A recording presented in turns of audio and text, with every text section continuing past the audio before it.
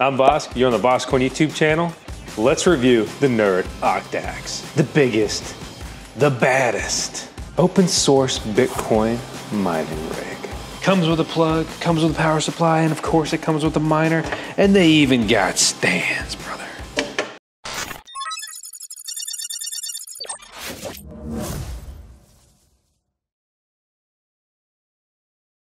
You think that background's AI? I'm worried everything's about to be AI. Improved power stage. Mining stats with full color display. 8 BM1370 ASIC chips, which at the time of recording this video is still the best Bitcoin mining chip that any open source mining hardware has. Period. The end. The dashboard that's open source software that'll give you any information you probably want. 200 watts is all this thing consumes. Less than your Xbox, okay? Hey, you want to buy a mining rig? Do you want a pretty good price on it and pretty fast shipping? Then you may be looking for ASIC Marketplace. Click our link in the video description below to not only support our channel, but support yourself with the coupon code we've got right next to it.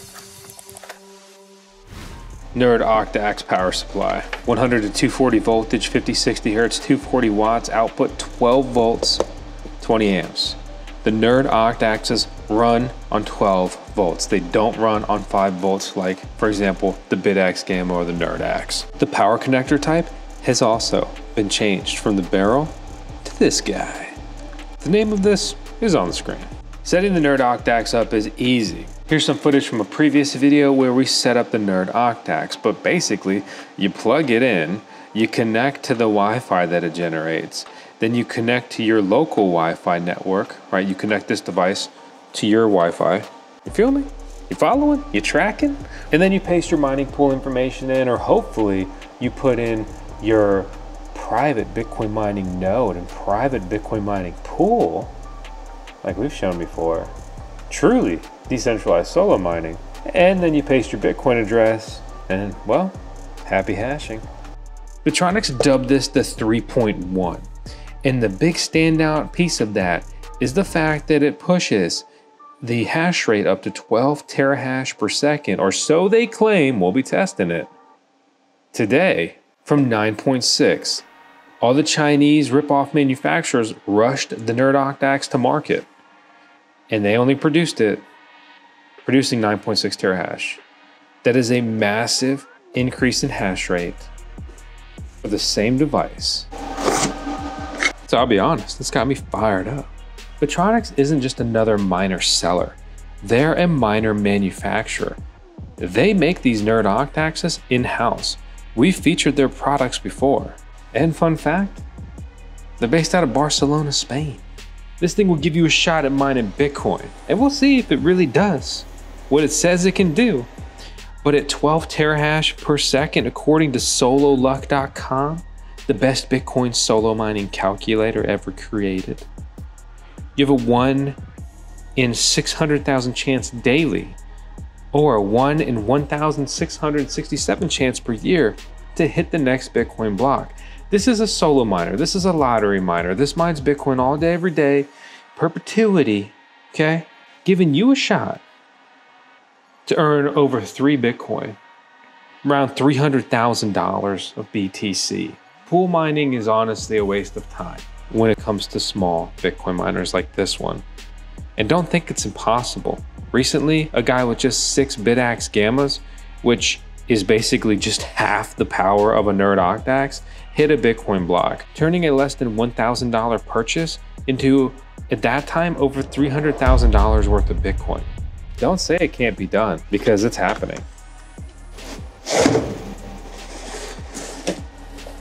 These fans have a little bit of play in them with the way they're designed, so don't think it's all messed up if they're not totally aligned. 3.1 double Q Nerdoctaxe Y-ish maybe. What does that mean? Double checking connections while we're here. I can slide in a little bit more, but probably would have been fine. These things have gotten so big and serious, they have their own gosh dang fuse attached to them. 20 amp fuse right there. Huge heat sinks here on the front, and some serious heat sinkage on the back as well. Package arrived from Bitronics, no problem, and huge shout out to them for making today's video review possible by them sending us this. We have a discount code to order these in the video description below.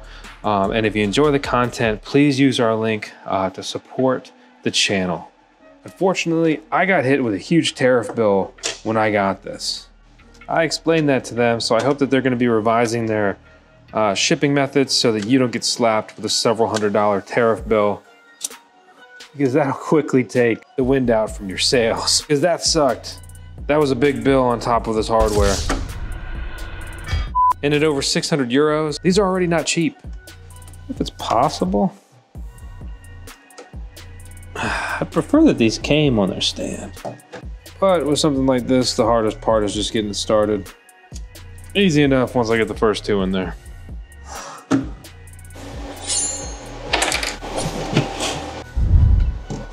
Blue light? Nice. Good. That's what we want to see. Great success. So out of the box, what's interesting with the 3.1 here from Bitronics is the frequency is at 750. Above what it says is the default here at 700. And the core voltage is at 1210, which does align with the default. Then the fan setting is set to S19 simulator, which is basically just that the fans are on full bore here. So in the previous Nerdoctaxe we reviewed, it was pretty quiet. This one's not that loud, but it does make more noise with these fans and them running at full speed. It's also drawing a bit more power. We can see at the wall, we're pulling 207 watts of electricity, and we are steadily climbing, sir. It's weird, I've never seen that. Either I needed to put not only a primary pool, but also a failover pool for this to work, or it just needed to be restarted twice. But man, did it jump to a high hash rate fast. A lot of these things take a while to ramp up. It's already nearly reporting the 12 terahash a second. Well, which 12 terahash per second is 12,000 gigahash per second. This is the Nerdoctaxe. At a glance, I'm really impressed with a lot of this, and I'm very happy to see a big increase in the mining hash rate on the Nerdoctaxe. However, right now, with out-of-the-box settings, it's not quite hitting 12. I know it's only 200 gigahash, 250 gigahash, but it is a little disappointing. I want to see the 1.2. I want to see it hit, 1.2 or 12 on the pool side there as well. In my initial testing, I set these up and I hook them up onto CK Pool's public solo mining pool. If you subscribe to the VoskCoin YouTube channel, you may also know I've embarked on a huge solo mining journey. So I'm running my own node, my own private Bitcoin mining pool there, and connected that with a lot of Bitcoin miners as well. But I leave these mini miners on this public CK pool address. You can access it. I'll link it on the video description below. You can check on these miners. You can look at this in 3 months and be like, how's that Nerdoctaxe doing? The one from Bitronics. You can go there, you can look at the worker name, right? So this is 3P1 or 3.1 simply Nerdoctaxe, but that's in reverse. So Nerdoctaxe 3P1 or Nerdoctaxe 3.1. And with those settings, you'll see the miner, you'll see the performance. I'm gonna leave it there, I'm gonna let it eat, and I hope it hits a Bitcoin block. But that also gives you the ability to kind of watch it and monitor it.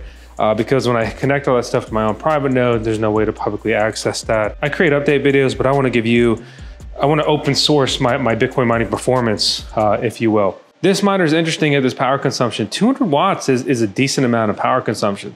This is something that's gonna create a tangible amount of heat, depending on how big your environment is, right? So I get enough of these running in the garage, and even in the winter, it'll be nice and warm. And I always get free heat in the winter, because why not? I'm gonna be running mining gear anyway.